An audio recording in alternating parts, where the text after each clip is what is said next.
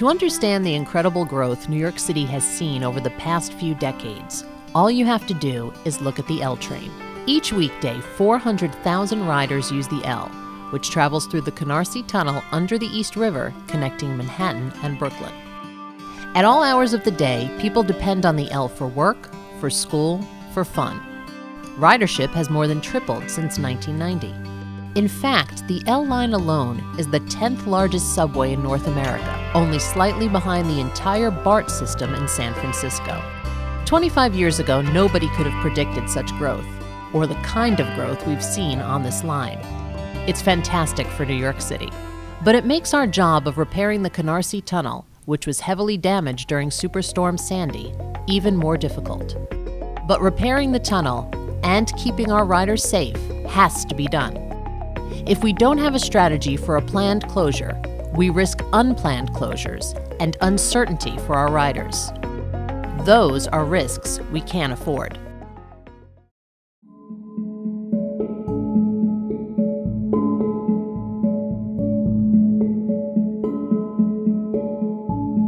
Superstorm Sandy flooded 9 of the system's 14 under-river tunnels with salt water, which is extremely corrosive.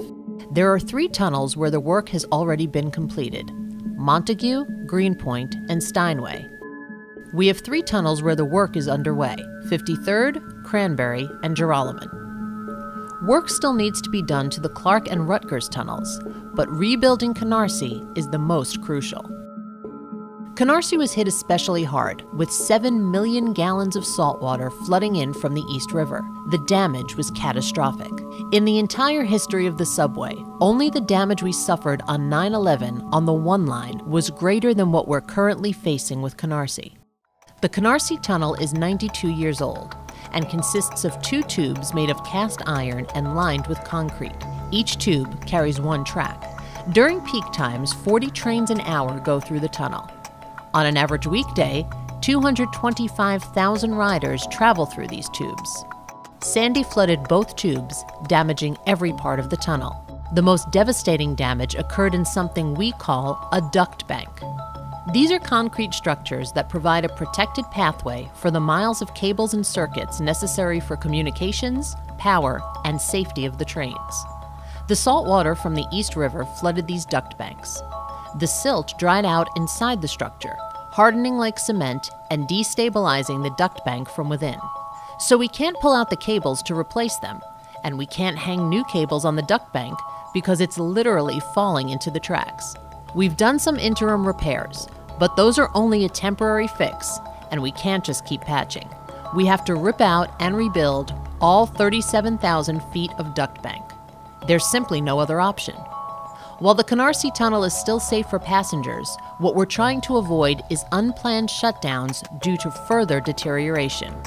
Or worse, an emergency situation that puts our customers at risk.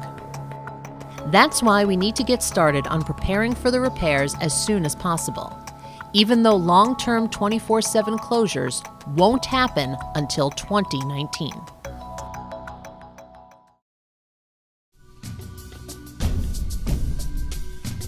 Each tunnel damaged by Superstorm Sandy has unique circumstances that require different approaches to making repairs.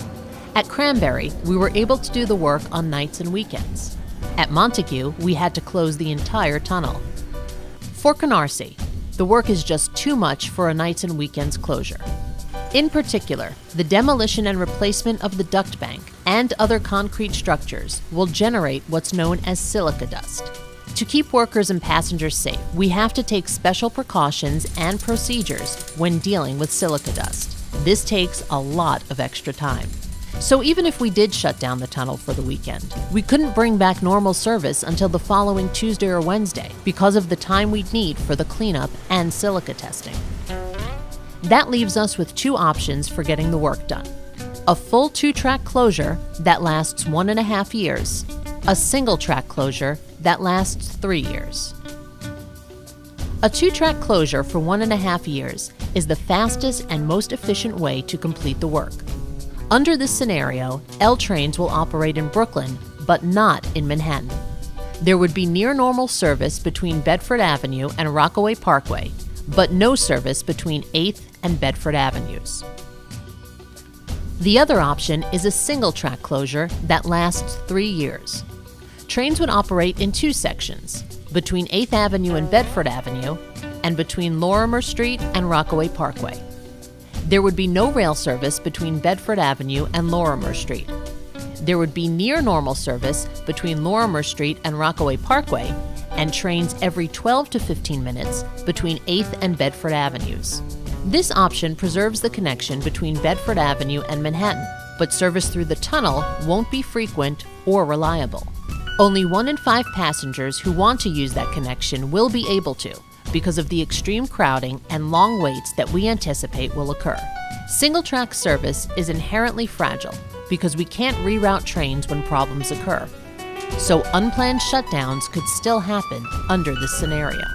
With both scenarios, subway service between Rockaway Parkway and Lorimer Street would be near normal, with trains in both directions operating every 8 minutes. And we're looking to beef up other travel options for customers to compensate for the service disruptions. These options could include extra trains on the G, J, and M lines, enhanced bus service on 14th Street, increased B39 bus service over the Williamsburg Bridge, additional ferry service, bike sharing and ride sharing. Because any long-term 24/7 closure won't come before 2019, we've got time to get these options right.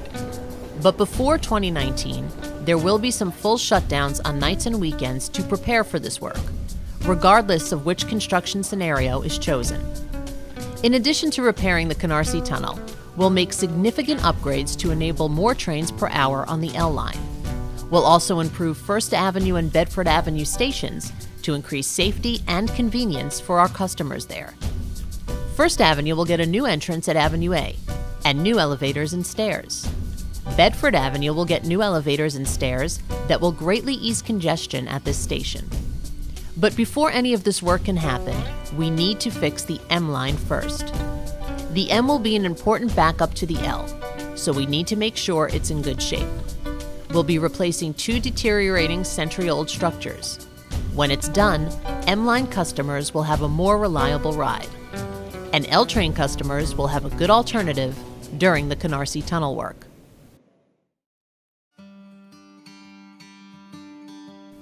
From one end of the L to the other, we see the story of New York's incredible Renaissance.